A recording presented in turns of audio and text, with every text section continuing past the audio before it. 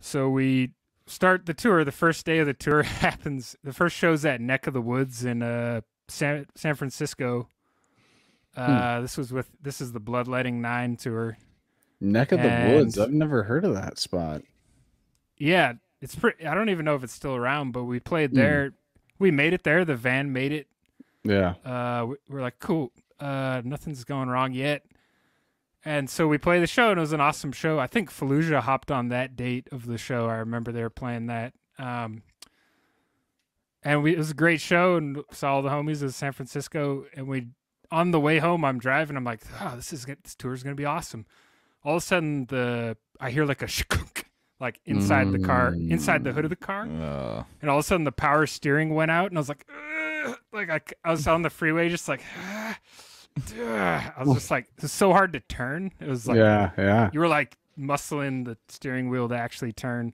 So you wait, real quick. You threw a serpentine belt. It was the serpentine belt. It was, yeah. It just popped. It fucking broke. And so we got to our drummer's house and fucking we're like, dude, we got to take it to a mechanic. We have a show tomorrow. And I think we had to drive to like Los Angeles or some shit from there. We're like, all right, we got to take it to the mechanic at 6 a.m. Like, that's the only time they'll see us. So this is like the first day of tour. We're like, oh, fuck, what's happening? What kind of van is it? I think it was a Ford E-Series? E150. Is it? Okay. Is that it? It's the shittiest one, probably. All right, so where are you? Where are you guys? You found a spot wherever you were, like the closest. Yeah, I was in shop? San Jose by our drummer's house, and they're like, all right, it's the serpentine belt. It was like $700 for labor, and which is probably a lot of money just to put in a new belt. But we pay that. We're like, fuck, dude, we're already coming out of pocket. Wait, how much? Like, damn, that sucked. Wait, how it's much? Like $700. Okay. They probably ripped us off. I don't know. We were just like, here's money. Here we go. All you got to do is get the air cleaner out of the way, dude. It takes like 10 minutes to get that out of the way. At Traps Terranado would probably be like, they're at the bottom. Yeah, let's just send everybody who's a fan of the podcast to my work. I'm actually think alike, Jill. I'm a satisfied customer. Me too. Traps Terranado. What up? Me too. South San Francisco, everybody. Yeah. Come see Anthony. Anthony put tires on my car. Sick, and dude. This the is whole going to be time. awesome, dude. Hit that shit up, dude. This is your commercial, Anthony. Fuck. What am I thinking? There's probably 0 people would ever show up. Probably. Oh, dude, fuck. We're going even deeper into it. Now people are going to be like, oh, dude, let's figure this out. We use a promo code marijuana and sorry. But I got to meet his brother too. It was rad. Yeah, Vince. Fucking shout that out. wasn't the end of the van. So so we're like sick. We're back on the road. We're driving to LA. We're playing at the Airliner. The Airliner, I think, was the venue. And we're driving down to Los Angeles, and all of a sudden there's steam coming out of the hood, and we're like, oh fuck, what the shit?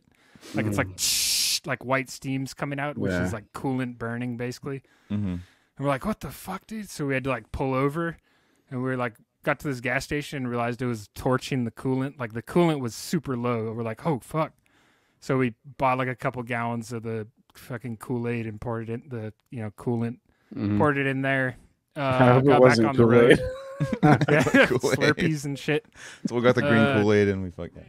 Yeah, and that shit. Would you you busted a hose? You bust a hose? Or dude, it just, I don't know what it was, but we had to keep adding more and more coolant. So it probably was leaking somehow.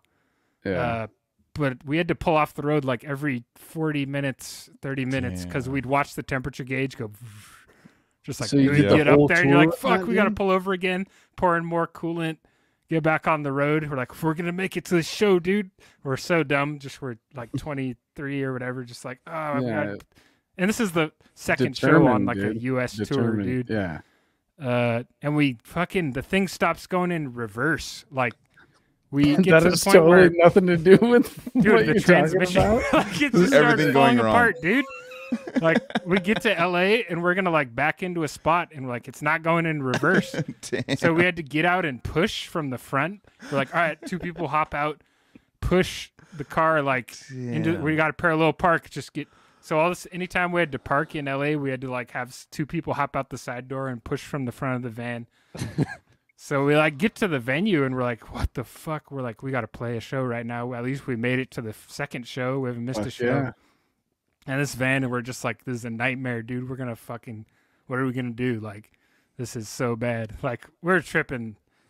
So we play the show, and we're like, so my brother lived in LA at the time, and we're like, dude, can you help us? Like, we need to rent a van. We need to ditch this van for sure. Like, we're not going anywhere else in this thing. And his girlfriend at the time, like, was super nice and let us like use her credit card to rent a van from the airport. And so we just ditched the van at his house. We're like, we're gonna leave this here and have fun. Like, yeah. And then so we rent a 12-passenger Ford.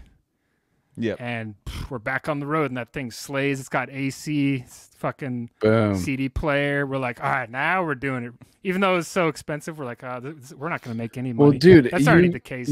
Like that van, like 4 of the major components of the vehicle all went awry for you in that first trip, dude. Dude, I called the mechanic after the tour. I was like, dude, like, is there anything you can do, like a refund?